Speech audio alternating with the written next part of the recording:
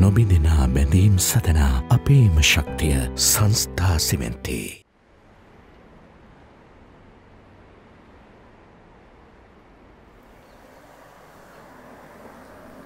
අද මොනවා කියලාද පැන්නේ? මොනවා කියලා එන්නද? හම්බෙන්න එනවා කියලා ආවේ. අවුලක් උන්නේ? අපේ ගෙදරට ඇවිල්ලා මගේ කාමරේටම ඇවිල්ලා කතා කරලා ගියාමවත් ඔයාට අවුලක් වෙන්නේ නැතුව දැන් අවුලක් වෙනවද නේ? මෝඩයි ඉතින්. හරි ගොඩේ තාම හරි ගොඩේ විදියට හිතන්නේ. නෑ මං නිකන් ඇහුවේ. ඒක නෙමෙයි මාදව. ඕගොල්ලෝගේ අයියට එහෙම කොහොමද?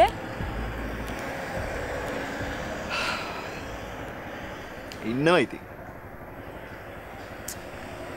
මට වෙලාවකට එයා ගැන හරි දුකයි මාෂි. ඇයි? නෑ මාෂි එයා ගොඩක් ජීවිතේ විඳවපු කෙනෙක්. එයාට මොනවා හරි ප්‍රශ්න තියෙනවද?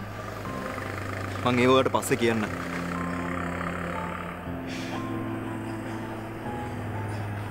මාදවර මිනිමරුව ගැන කිසිම ආරංචියක් නැද්ද? නෑ. පොලිසියත් හැමතැනම හොයනවා. ඔයාලට කවුරු හරි තරහකාරයෝ ඉන්නවද? එවනම් ඉතින් මේ මිනිහ ඔයාගේ පස්සෙන් එయ్యේ. ඒ මං ඔයත් එක්ක ඉන්නේ හින්දානේ. ඔයාලට සම්බන්ධ හැම කෙනෙක්ගෙම පරිගන්න තරම් තරහක් තියෙන කෙනෙක් කවුරුත්ම නැද්ද ඒ වගේ? එහෙම කෙනෙක් හිටියනම් අපි මෙච්චර කාලයක් බලන් ඉදීද මාෂි? හරි පුදුමයි.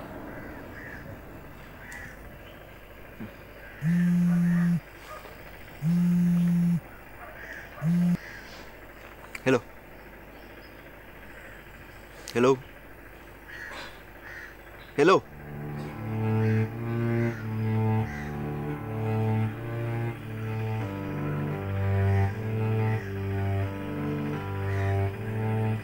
Hello. Hello.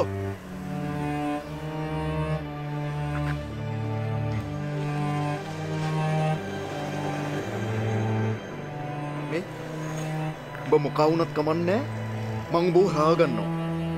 තේරුණාද? මං ඔබව අතාරින්නේ නැහැ.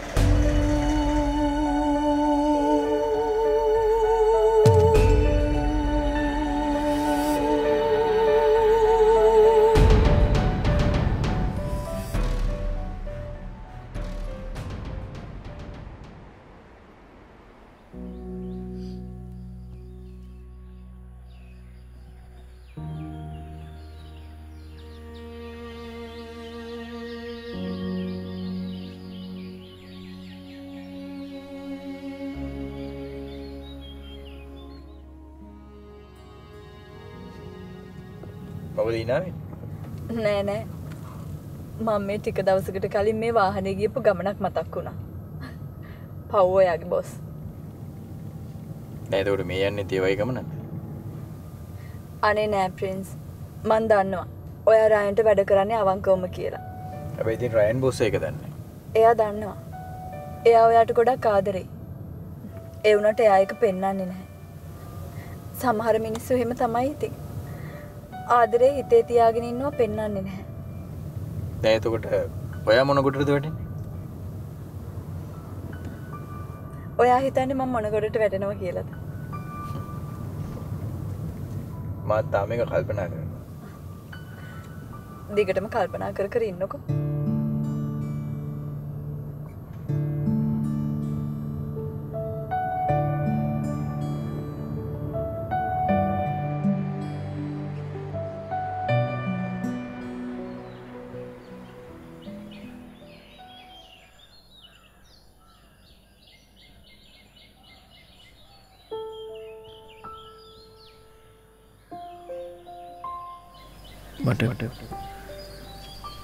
මට කවදාවත් මගේ හිතේ තිබිච්ච ආදරේ වට කියාගන්න බැරි වුණාට අන්න අපි කසාද බැන්දට පස්සේ මට ඒක වට කියාගන්න බැරි වුණා. මට ඒක කියන්න මගේ ගාව වචන තිබෙන්නේ. මට සමාව වෙන්න ටානේ. මට සමාව වෙන්න. ඔය බලාගෙන හිටපු ලස්සන ජීවිතේට මට ඔය වරගෙන යන්න බැරි වෙනවා.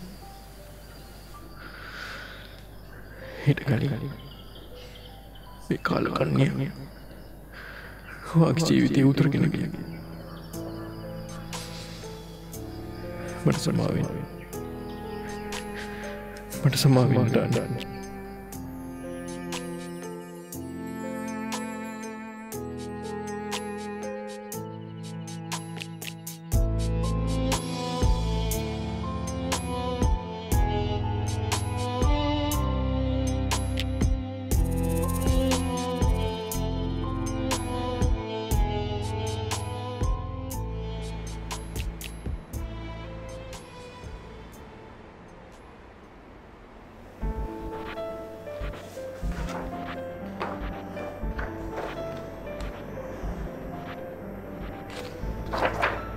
ඔය කකුල නම් ටිකක් ඩැමේජ් වෙලා තියෙනවා.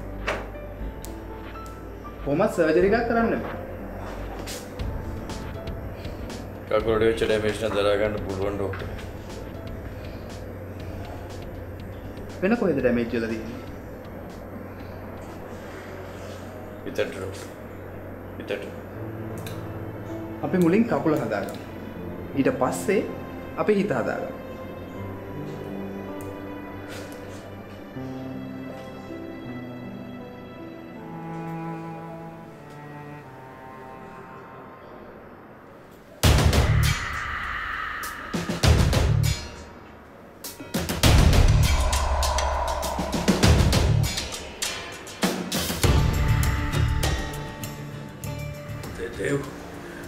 මට උඹත් එක්ක විනාඩියක් කතා කරන්න ඕනේ.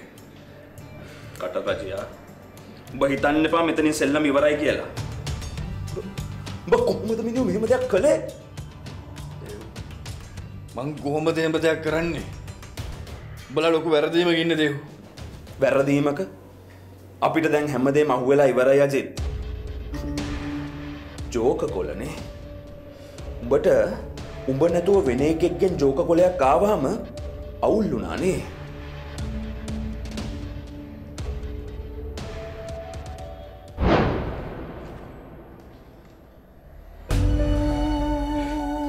හේ උඹ මටත් දෙලනේ බා. ෂේ ඒකනේ මටත් උඹ වැඩි කල් ඉන්න දෙන එකක් නෑ වගේ. අපි හැමෝටම එවද්දී උඹට විතරක් එවන්න නැතුව ඉන්න හේතුවක් නෑ නේද අජිත්? ඔව්. ඒක හරි. මොකද බම්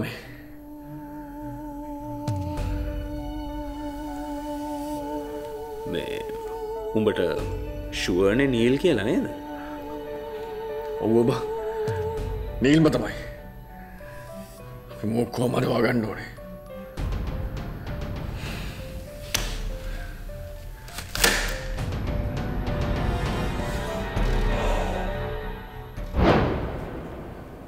දේව් මං කලබලුනෙත් අනිත් උන් කලබල වෙච්ච විදිහටම තමයි බා.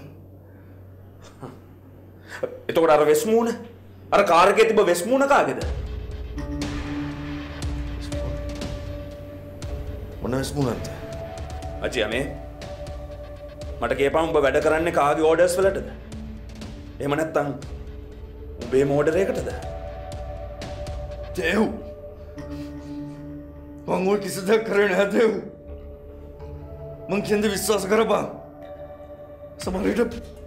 සමහරට උමාව මේකට අහුගෙන ඉඳලා වැඩ කරනවා ඇති. ඇයි මං උඹලට එහෙම දෙයක් කරන්නේ? ඇයි මං උඹලට එහෙම දෙයක් කරන්නේ? මම විශ්වාස කරපන් දේව්. දේව් කෝ ප්‍රින්සා මට විනාඩියකට උඩ කතා කරන්න තිබ්බා. නෑ. උඹට තව අපිත් එක්ක කතා කරන්න දෙයක් ඉතුරු වෙලා නෑ අජිත්. අපි උඹ මේ විදිහට හරි ඉතුරු කළේ මේකට ගෑවිච්ච තව උන් ඉන්නවද කියලා දැනගන්න මිසක් උඹට තියෙන ආදරයකට නෙවෙයි.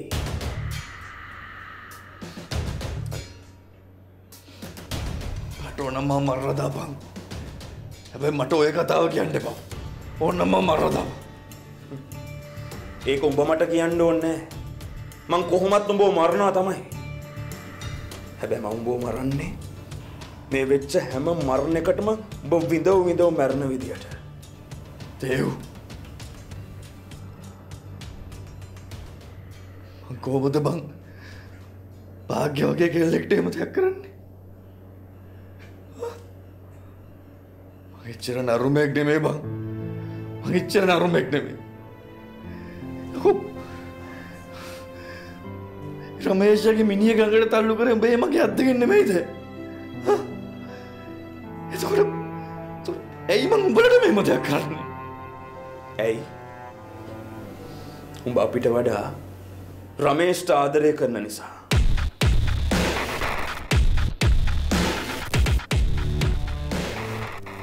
මම මරලා දාන්නේ. හැබැයි අනිත් උන් ගැන බලපන්.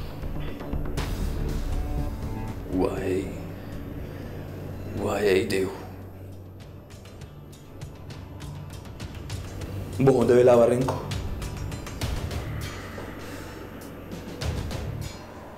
හැබැයි මතක තියාගනින් උඹට හොඳ වෙලා එන්න වෙන්නේ අපායකට කියන එක.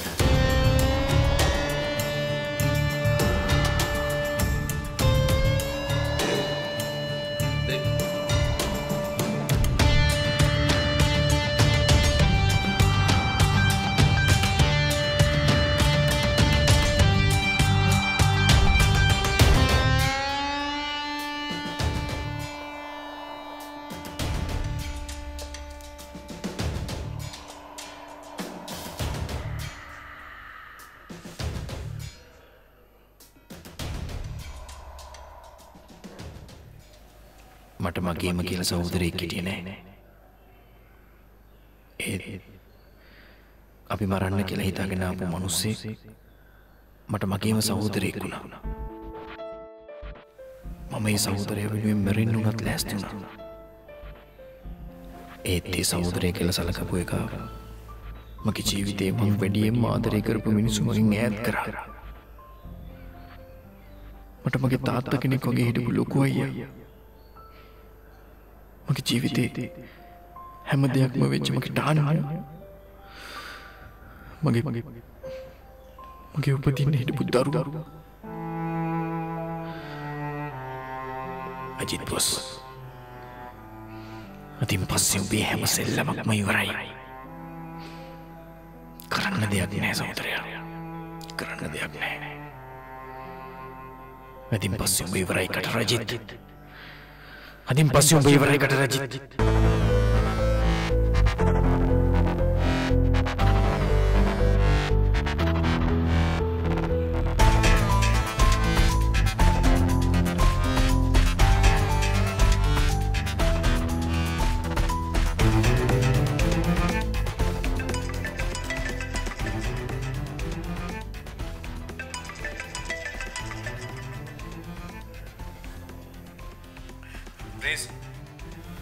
මොනවද කියන්න දෙන්නේ තව? රිස මම කියන්නේ පොඩ්ඩක් අහපන්. මං කියන්නේ අහලා ඊට පස්සේ උඹ කැමති දෙයක් හිතපන්. හරි? උඹ කියන කිසිම දෙයක් අහන්න ඕනේ නැහැ කට රජේ. මම මගේ ජීවිත කාලෙටම උඹගේ නරුමේ දැකලා නැහැ. ඔබ හිතන්නේ බා ඔබ බේරුණා කියලා. රිස ඔබ කොහමද බං එහෙම හිතන්නේ? උඹලා දෙන්න මගේ සහෝදරයෝනේ බං.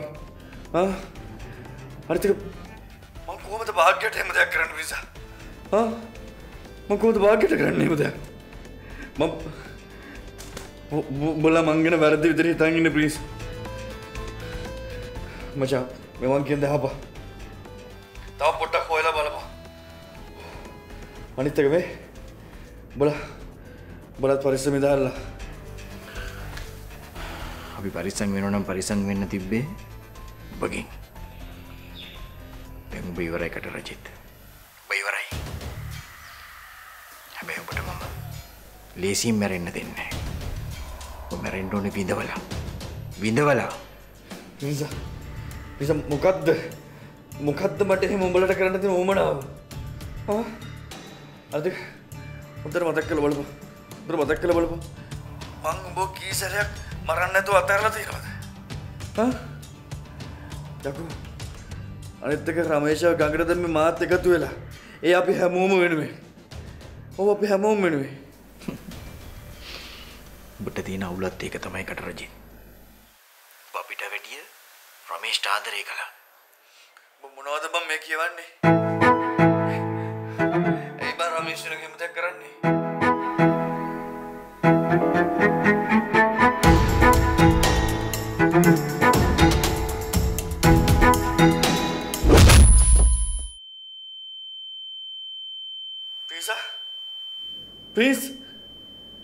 प्लीज कथा कर बा प्लीज अपने मोको दूने प्लीज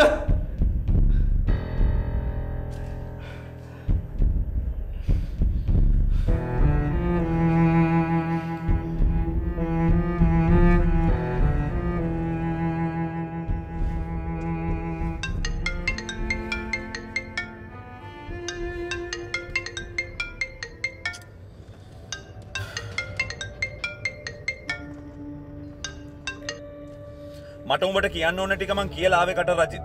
තව කියන්න මොකුත් ඉතුරු වෙලා නැහැ. देव प्लीज सर මොකද කරදරය. පුළුවන් දර එක්බඩ ප්‍රින්ස්ලා ගෙදරට බලය. දැන් බලය මචං. මොකද්ද? ඇයි ප්‍රින්ස් මොකද? උඹ කොහොමද දන්නේ? මම ප්‍රින්ස් එක්ක කතා කරගෙන හිටියේ. කවුරු හරි වෙලකට ගැහුවා. ඔව් කවුරුකට ගැහුවා මචං. ඉක්මනට බලන්න දේව හෙට.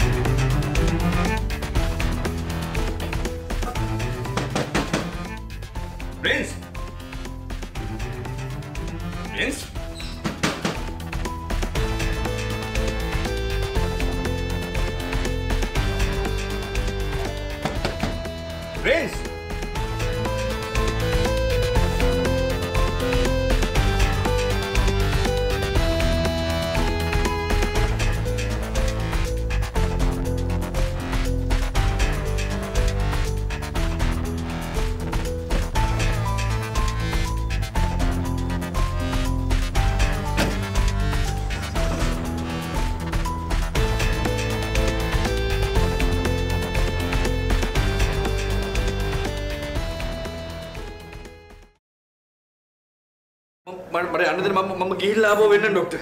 ප්ලීස් ડોක්ටර් මේ මගේ යාළුවගේ ජීවිතය ගැන ප්‍රශ්නයක්. පහුගිය දවස්වල අපේ ජීවිතවලට වෙන්න ඕන හැම දෙයක්ම සිද්ධ වුණා මල්ලි. මට මොනවද අපේ මොනේ?